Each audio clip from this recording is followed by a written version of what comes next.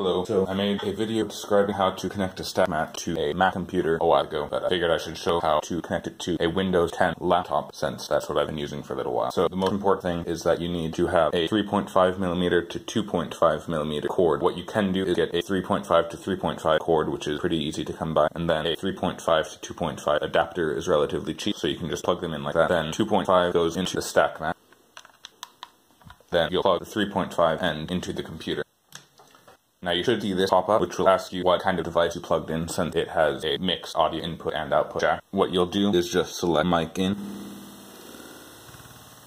and then a good option on csTimer, go to timer, entering in times with, click on it, and go down to stackmat and click allow. You might have to choose what device you're using if you have more than one device plugged in, but I only have this one, so allow it. Then your stackmat should work just fine. Of course.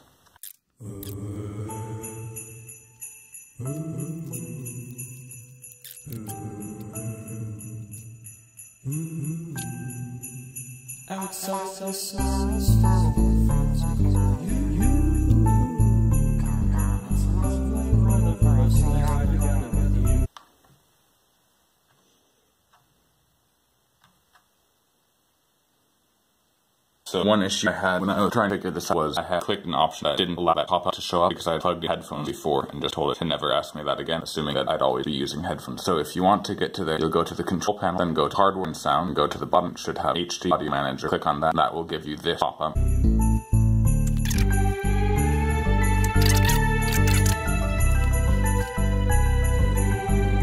So you'll click on this icon at the top and click enable auto pop-up dialog, then click OK, and that should ask you what you're plugging in anytime you plug an audio device in. Then you can select microphone for when you're trying to use your stackmat.